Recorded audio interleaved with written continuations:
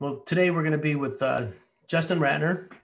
He's going to be the president of Dover Tubular Alloys, and we're going to talk about the welded, domestic welded tube market and how the effects of seamless import stainless even affect that market. Supply chain from the global perspective of the manufacturers to the demand side as well.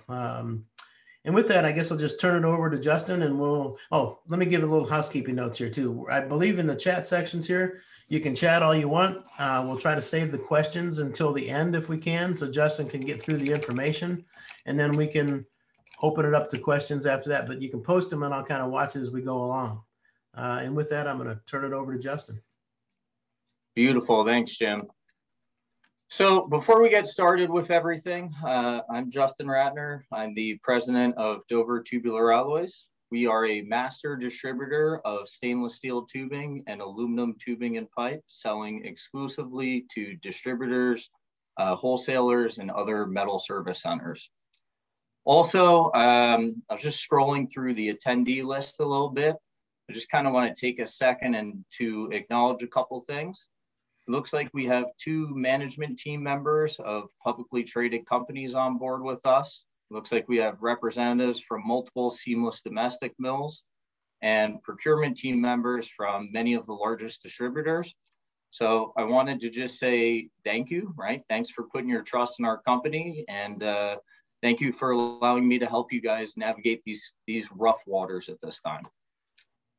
So one other thing, right? Every other presentation that I've seen on supply chain management has really been data heavy, right? It's been charts, it's been numbers, everything. Today, I wanted to take a more relaxed format and kind of take more of a narrative approach to everything and walk you guys through what's happening and where we're going. So today we're going to cover two major markets, right? Stainless welded tube and stainless seamless tube. We're going to talk about the supply shocks that have hit them. And we're going to talk about the impacts to both supply security and pricing in both of those subsets. Well, Justin, that sounds like a lot of good information to talk about here today. So tell me a little bit about how the supply shock in the welded tubing began. Fair enough, right? So understand the issue, right? You first need to understand how the welded tube market works. First, in the ideal world, right, lead times for welded domestic tubing were about 8 to 10 weeks. Pricing was near parity with import unless you were buying large project quantities. So it was an efficient market where there were quick deliveries, there were efficient pricing mechanisms, right? Now, from a supply chain perspective, welded tube is produced using stainless steel coil, strip, or plate, right? And upstream from these domestic suppliers are three major players. You have ATI, NAS, and Outokumpu, right? So everything started way back in December when ATI said that they were going to be announcing that they are exiting the 300 series strip market. Right at that point in time, what we saw happen was downstream pricing started to rise as buyers in the United States, whether they were the major stockists, major distributors, or end users, started buying heavy, I mean real heavy, in anticipation of substantial price increases in 2021. So their thought process was, hey, one of the largest strip mills in the United States is exiting. Prices can only go higher next year. Let's get ahead of this now and buy as much as we can. But beneath the surface, nobody was really thinking about supply security during that first quarter. We were in a rising price environment, demand was going up, but they weren't concerned about any potential issues with the supply chain. Man, a lot of stuff was happening at that time, I guess. Can you tell me a little bit about what triggered the events for the shortages? Yeah, so just again, painting a little extra context, right? Demand was surging at the welded mills, right? There was base price increase after base price increase. Surcharges for almost all grades were rising in conjunction with that. Bookings at many of the welded tube mills throughout the first quarter of this year were near record highs, right? So you have this surge of demand. Right at that exact moment, the ATI workers decided to go on strike, right? By doing so, one, they picked a time where the industry was extremely vulnerable because demand was so high. And two, they picked a time where they'd have the best possible negotiating leverage with their current employers.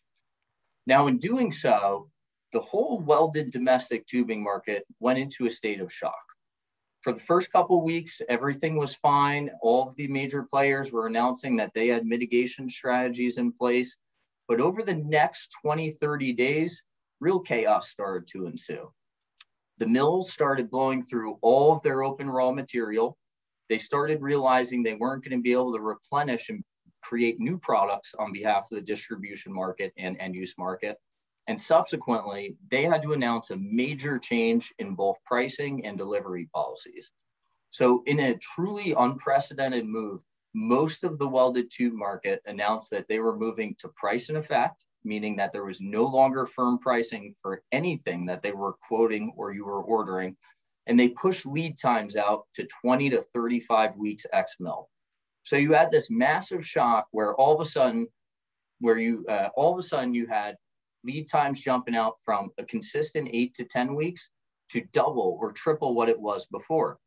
And in context, if you think about this, most of the big buyers out here were sitting here buying based on weeks of inventory, not months of inventory. So the amount of available supply in the marketplace was already at a low level because the market had run efficiently for so many years. So what happens, right? Downstream, what happens is the same thing you see anywhere else. When there is uncertainty in the supply chain, buyers flee to certainty, right? So inventory suddenly became gold. Everybody was looking to buy inventory because they were underwater on contracts, they were unable to fulfill requirements, and they had real concerns about the longevity of their supply pipeline coming in for welded. Man, I'd hate to be a buyer in that market, Justin. So how did things develop from there? Well, I mean, it only got more interesting. As you'd expect, right? As those buyers pounced on inventory, most of the distributors out in the United States saw unprecedented demand for welded tubing. Us personally, we were getting blown out of sizes left and right. Our other competitors and other market participants were reporting the same thing. People saw unprecedented levels of sales, and they basically were in a period of time where there was a rush per se on inventory. So just like any market, right, supply and demand took over and price adjustments started coming through.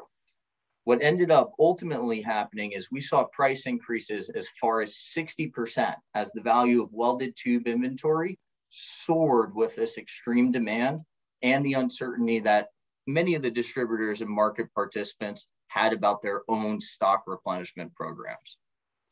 More importantly, in this process, everybody learned something new, right? They learned that the US domestic supply chain was more vulnerable to a supply shock than many of us had anticipated, right? So like any other good procurement team in the US, everybody was forced to rethink their supply strategies and to rethink if the domestically dominated welded supply chain was the only option to serve this market. Gotcha. So with the market in a state of turmoil like that and supply security being perceived to be low, what was the next shoe to drop? So in uncertain times, right? And when unexpected things happen, people look for alternatives. So if you think about it in terms of economics 101, right? People were looking for substitutes. So on the procurement side, people started looking towards import welded for the first time in a long time. And when I say that, yes, people have been using welded import for projects, but not predominantly for stock here in the United States, right? So due to this supply shortage, many people were forced to go overseas to explore uncharted territories or less qualified mills abroad. So basically, with the pricing environment rising for domestic so strong in the first half of the year, the gap between domestic and import had grown to nearly a decade wide, right? A decade high wide, I should say, right? Meaning that the value proposition for import material was at an all-time high because the price discrepancy between import and domestic had the largest spread it's seen in almost 10 years. So to mitigate some of this supply risk, right? People went overseas, they started implementing dual sourcing strategies. Some of them were buying a combination of domestic and import. Some jumped off the wagon entirely and went with import. Through this process, we saw some clear winners emerge, right? India, China, South Korea, Vietnam, a lot of these low-cost producing nations were able to capitalize on this supply shock and get orders booked with domestic distributors and end users at a rate that has been unseen in a long time. So why would they do this, right? The same two reasons anybody else would. One, abroad, lead times were 60 to 90 days, right? That allowed distributors to come back, restock inventory for Q3 and Q4 of this year. And at the same time, just as I mentioned earlier, that value proposition was extremely strong because of the price disparity that existed between the import and the domestic at that time. Now, the next thing that happened, and this is all sort of a cascading effect, right? That's great. That solved what I call the mid to short-term gap, but there was still a major inventory hole and a shortage in the short term, and people had to make some other decisions. Geez, so import buying began to surge in response to this event, I suppose. And so what you're saying is, what else changed on the ground here as we saw the imports being bought? So it's a good question, right? So just again, coming back to that economics 101, we saw increased product substitution. So all of a sudden, many of the market participants, many of the masters out there, many of the distributors saw a Q1 and Q2 surge in seamless import tubing, right? So right now, in the state of the world as it currently is, import seamless Chinese tubing is the second lowest cost material compared to the domestic welded in the US market, right? So as the domestic welded ran out of stock, people switched to the closest price substitute. And for the first time in my history with this company, we saw a complete inversion of welded and seamless pricing, meaning that for the first time, seamless became cheaper than welded. So again, law of supply and demand, basic economics. Over time, distributors adjusted their pricing and things came back to equilibrium. But at the same time, a lot of us and a lot of other market participants still experienced extremely strong demand through the first quarter due to people substituting welded. So I guess that gives a better understanding of the situation. Where are things heading from here? And what are the takeaways for some of the participants on the call? So key takeaways, right? Coming into, let's actually break it down to short-term and long-term, right? In the short run, around Q3 and Q4 of this year, we're going to see the highest level of import welded tubing that we've seen in an extremely long time. There will be multiple distributors across the United States stocking this material. Some of that sourcing will be proven successful, meaning those mills will be qualified, they'll be added to AMLs, and they'll be able to compete in the US market long-term. Some of those procurement decisions that were made by some of the teams out there may be invalidated. Some of those mills will be scratched off the list, and we'll see a refined welded import market as we get more information. With that, the secondary thing that we believe will occur in this market is that we'll merge into a two-tier pricing system. So right now, if we consider pricing at the mean here, at the current time, welded is right flat with it or trending downwards, right? Domestic is going the opposite direction, moving upwards at the same exact time. Those two forces competing against each other imply to us that we'll see a two-tier pricing system with import being valued at a lower price per foot, obviously then the welded domestic, which will be at a higher price per foot. Last but not least, based on backlogs that these mills have, the domestic welded mills, we expect that we're going to see them close their order books for 2021. When I say that, we expect that they're going to honor all open existing orders, but it's going to be hard for them to take in new orders for this fiscal year. Even if the ATI strike, let's say, ended tomorrow, right? Realistically, you are 10 to 15, maybe even 20 weeks out before the backlog of orders at the welded tube mills can even be filled. So it's really at a point in time where it's unrealistic to expect that this problem will be solved this year and that things will go back to the status quo. If I zoom out a little bit and I take a look at a higher level, mid to long term, there's going to be some long-term consequences of this, right? End users are going to qualify some of these lower cost import suppliers. They're going to add them to their AMLs, and they're going to say, hey, look, this is good material. It's at a much more economical price. And they're going to keep those supply lines open so they can achieve longer cost savings, or long-term cost savings, I should say. But with that said, this is the USA, right? Domestic mills should never be counted out for anything. These guys are great at what they do. We have some great thinkers here in the US. We have some great minds that are running these mills.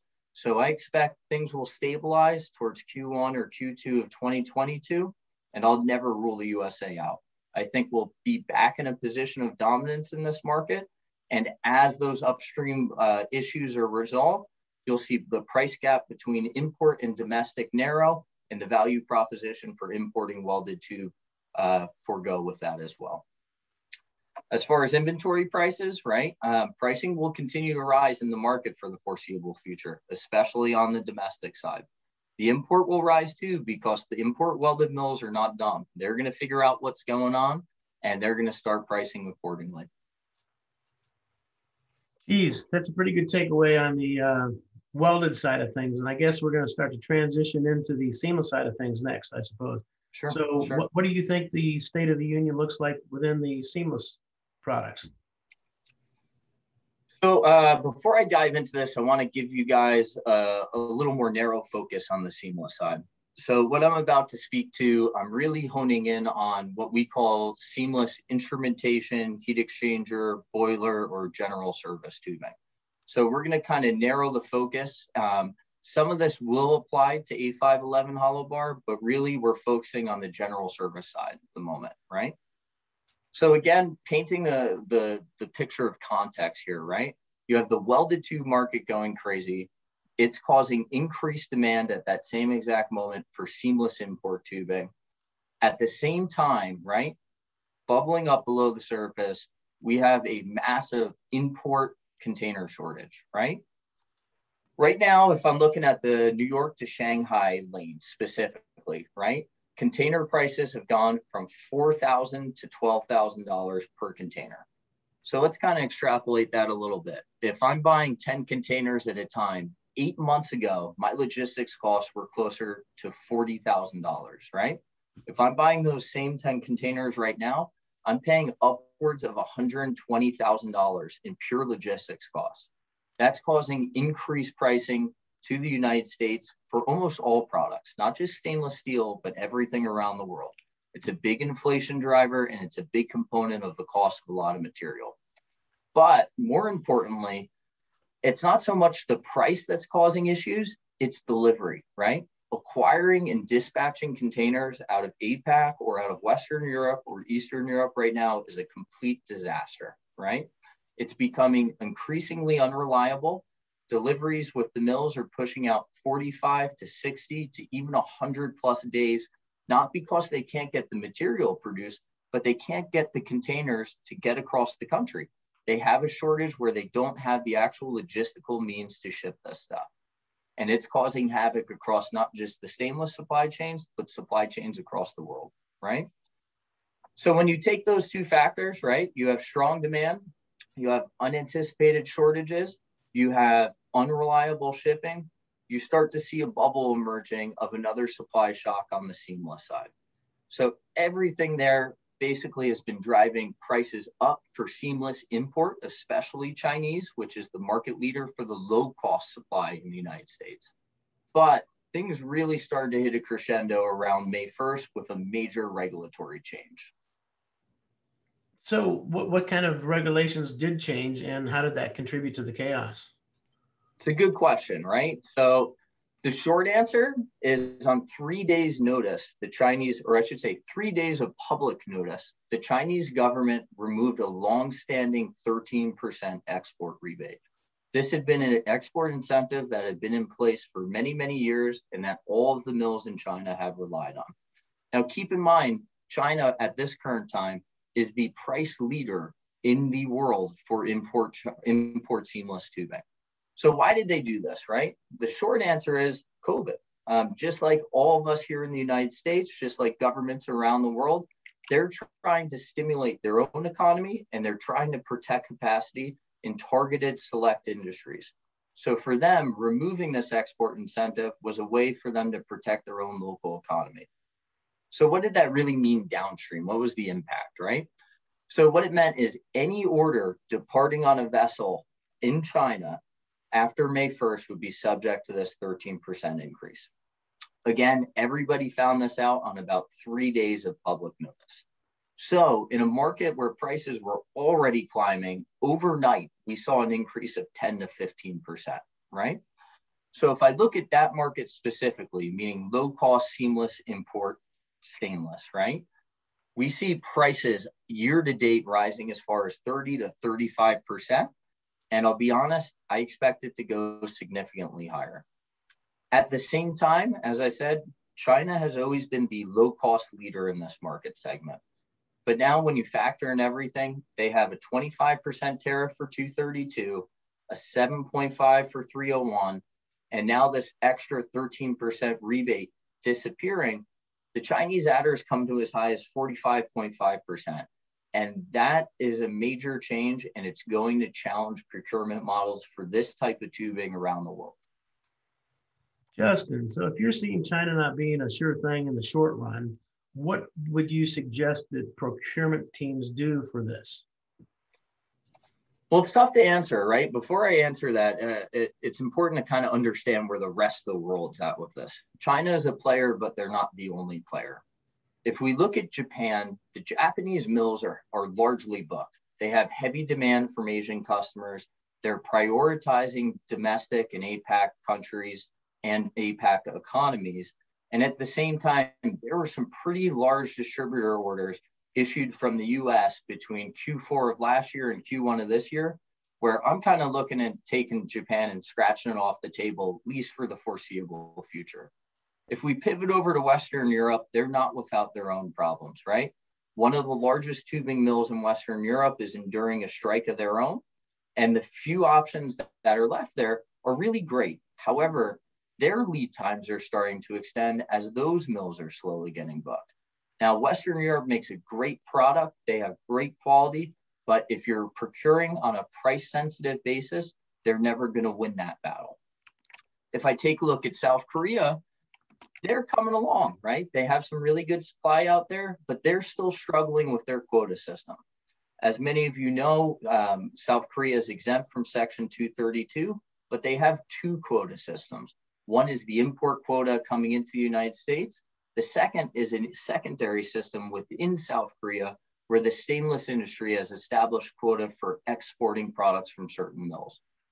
In addition, earlier this year, South Korea instituted new legislation which banned material from being exported that had non-domestic melt. So there was a period of time where South Korea was importing Chinese hollows and then selling out finished goods out of South Korea. And the South Korean government didn't like that, and they put an end to it. If we shift once more and we take a look at India, everybody's well aware they're battling a massive COVID surge out there, right? They're having a tough time getting workers in the factory. They're having a tough time getting material to the port, and it's making a more challenging environment. Lead times for this type of tubing in India right now are almost 200 plus days ex mill. So you're talking about 250 days approximately before you see a stick of material leaving India. So what's really happening? So despite all of those challenges, India, South Korea, Vietnam, in the short term at least, are emerging as the prime low-cost solutions. And procurement teams throughout our industry are beginning to pivot their sourcing and retest those waters to see if they can find mills of quality to be long-term partners with. Wow, that's a lot of information about the seamless tube market and, again, the welded tube market. So maybe you can take some time and kind of wrap up the seamless tube market and kind of consolidate and give some takeaways about the seamless tube market. Fair enough. Yeah, fair enough. All right. So again, on the takeaway side, I'm going to break it into two separate areas, short term and mid to long term. So in the short run, right, we expect to start seeing some of this Chinese alternative material, whether it be South Korean, Vietnamese, or Indian, really hit stateside in Q4 of this year and Q1 of next year. During that time period, there'll be a vetting process. Just like we talked about on the welded side, some mills will emerge as winners, some will emerge as losers, as end users and as distributors qualify them throughout their supply chains. Stock prices in the interim will remain at a premium. Just as we said, that export rebate has expired. But more importantly, on our end, we are forecasting that there will be an additional 10% tax increase in China effective July 1. So I really want you to take a moment and think about that. So there is a potential catalyst on the horizon for July 1st where material coming out of Chinese stainless origin could go up another 10%.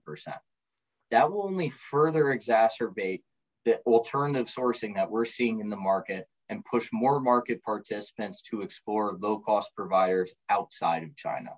Now, again, that has not been officially announced, but based on the research that we have in-house, we believe that that is going to be the most probable outcome. If I zoom out, right, and I look at a longer time horizon, my short answer is, just like I told you before, never count the USA out, don't count China out. The Chinese are extremely smart, and the Chinese stainless industry always finds a way to get this done. It doesn't matter how many tariffs you throw at them, how many challenges, they will always find a way. So in the short run, they may be losers, right? In the mid to long run, I see that China will regain its dominance and they will begin to become the most dominant player again in seamless stainless import tubing. Again, I think a long-lasting effect of all of this, some of these risk mitigation strategies that we're seeing in the short run are going to cause a lot of the procurement teams out here to rethink some of the concentration risk they've had on the table. We've had extremely high concentration risk for low-cost import seamless on China for a number of years.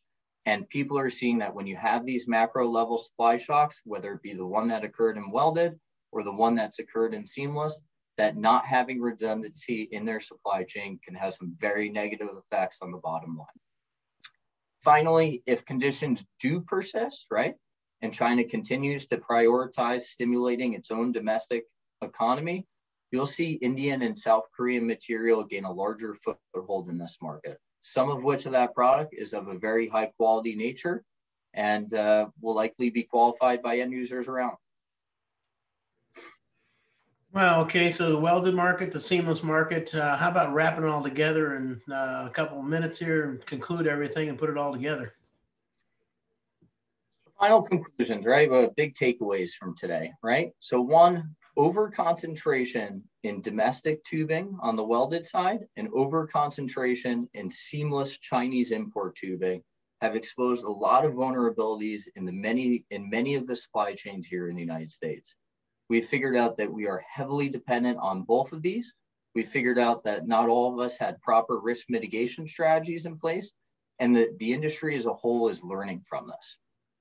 Two, as we talked about, lack of supply chain diversification has led to stockouts across the industry, right? Some of those are going to be resolved in upcoming quarters, but at the same time, things are going to be re-engineered in the meantime for some of these critical use applications. Also, what we see is that stock is going to be continued to be valued at a huge premium here. And maybe huge is a bit of an exaggeration, but let's call it a premium. No matter what happens, the current tumultuous environment that we're seeing on the welded and the seamless side is putting an increased premium on all stock that's already stateside. And until the supply chain and all of these new entrants on both sides of the coin are vetted, we're not going to see pricing come back and revert to the mean. So that's really my conclusions for today, right? I hope you guys learned a little bit in the process. So from here, I just want to thank you guys for your time, right? If you guys want to learn more about how we can help you mitigate supply risk, what I'd ask you to do is reach out to our sales manager, Alex Lima, right? I've put his contact information below. As a master distributor, our job is to do two things. One, absorb price risk. Two, absorb inventory risk. Both of those will help bring your total procurement costs down and help increase supply security for your companies. At the same time, please ask that you guys follow us on LinkedIn, whether it be myself or Jim, who has graciously hosted me today. And I thank you all for your time. Justin, a couple of questions came in. Let me fire it out to you and see. I think we kind of covered a little bit of it, but one question is, how do import tariffs play into the pricing comparison? So it's a good question, right? So broadly across the US right now, we have Section 232 tariffs in play. In addition, in China, we have 301 and some of the other market forces that we've talked about today. If you asked me a year ago, I would tell you that market participants were achieving a high level of 232 exclusions and mitigating some of that risk, right? However, the exemption process is extremely arduous, and at the same time, it's coming under question and people are giving up on some of it. So right now, if you look at somebody like China, when you factor in everything going on, right, they're at 30% plus, 45 or even 55% plus if you believe where we think things are going. South Korea is tariff-free. India is at a 25% tariff. All of this is great news, right? Until this is eventually unwound, at which point there will be a large day of reckoning for many of the distributors out here, us included, who have stocked this material for years and years and will take a large unrealized loss on it. Okay. Similar question, I think, among the tariffs, but also what do you see as the outlook for the 232s? So my personal opinion is the 232s will continue to exist for the foreseeable future, right? If I zoom out, I think that deals will be made with certain NATO partners where they will be exempted from 232. The perfect example in this circumstance to me is Japan, right? Japan is a NATO partner of ours. They're a DFARS compliant country. We have reciprocal defense agreements with them. And more likely than not, the Biden administration will negotiate to a position where Japan is able to have the 232 lifted from them. With that said, as I mentioned, China is the low-cost market leader in all of this. China is a political football that nobody wants to touch, and I don't see anybody backing off the 232s on China specifically in the near future at all. Well, that's a pretty good answer. And again, bring out the crystal ball, but great analysis from that perspective. I've kind of wrapped up all the questions. Again, I'll thank you for attending, and we'll be trying to do a few more of these.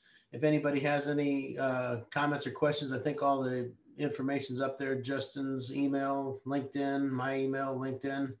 Alex, again, run anything by Alex you need. And at this point, thank everybody for attending. Is there any more questions? I don't see anything coming in, so I guess we can kind of wrap it up.